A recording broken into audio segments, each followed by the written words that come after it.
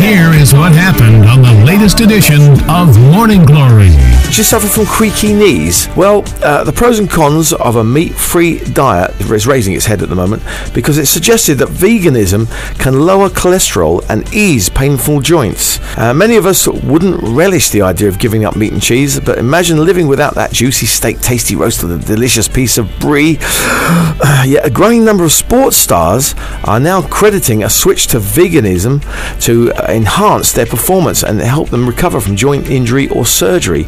Venus Williams, for example, says her overall health has improved dramatically since she stopped eating animal products. She has Sjogren's syndrome, an autoimmune illness that causes muscular pain and fatigue, and giving up meat, she says, has eradicated the worst symptoms, including joint pain and swelling. But she recently said, I think it's pretty well known that I'm a CHEAGAN. That's a vegan who occasionally eats meat. There's a new word for the day, CHEAGAN. I'm not perfect, but I try.